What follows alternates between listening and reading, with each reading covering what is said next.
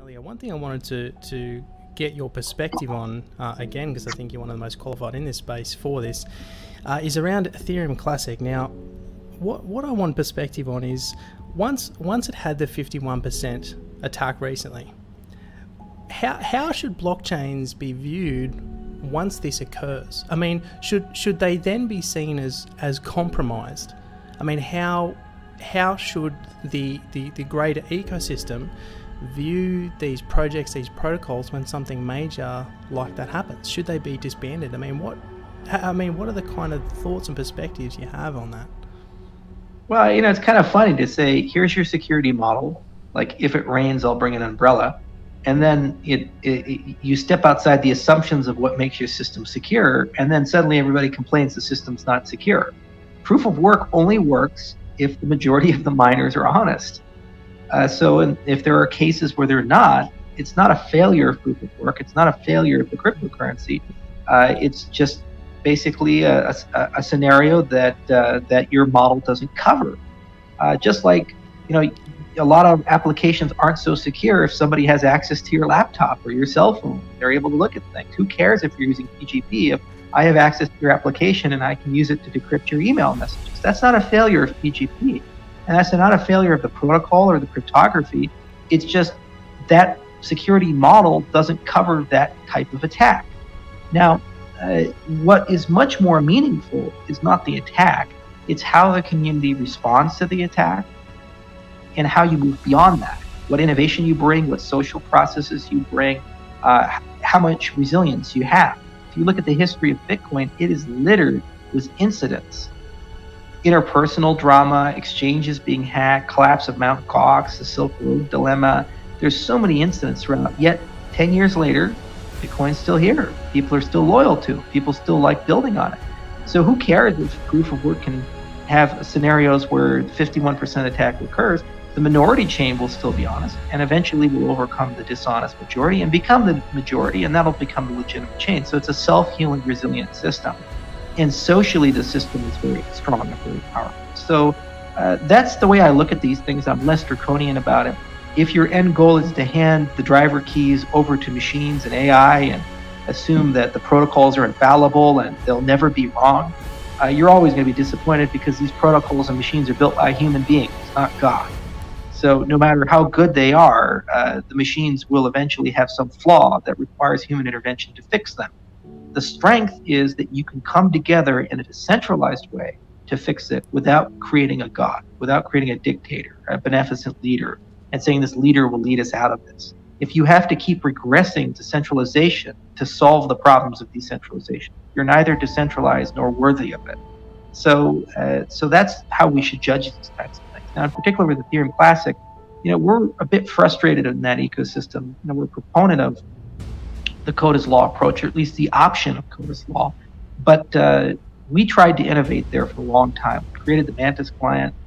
We had some great ideas about how to introduce DAGs and a treasury system, financial sustainability, so that we could actually be competitive and not succumb to ICO mania. And there was a dev team there that controlled the majority of the nodes and a lot of the mind share. And they just really wanted to keep things the same way, as if Vitalik's vision was okay. Even though we disagree with him on something, his vision's still law, okay. It's like one of those Japanese paradoxical situations where the emperor is both right and wrong. You disagree with the emperor, but he's right? So it's the same situation here. We disagree with Vitalik, but he's right. It's a crazy cognitive fallacy. And it was really difficult for us to actually have any meaningful impact on the roadmap. And we were worried that if we didn't innovate and move quickly, that adoption would lag, the chain would continue to stagnate, and then inevitably it would be at risk for a 51% attack, which is what ended up happening. Low developer adoption, not a lot of innovation, stagnation, and finally 51% attack. Now they can recover for it. We'd like to stay in the ecosystem if the funding source can be found to do so. But it's a lesson about all of these projects. They're only as valuable as the social network you have around them and the innovation you have within them and your ability to bounce back from bad events. And the good news is, as an outside observer, you can see this. You can look at the Reddits and see, are people coming together and focusing on solutions, or are they splitting into tribes and trying to find someone to blame and scapegoat? Are they, overcoming this and trying to develop new milestones or new technologies so that they can bounce back and continue to grow, or are they hiding in their caves and just not being responsive? And very quickly, based upon their conduct of the key leaders and the key community members, you can tell if the cryptocurrency is solid and strong or the cryptocurrency is not long for this world.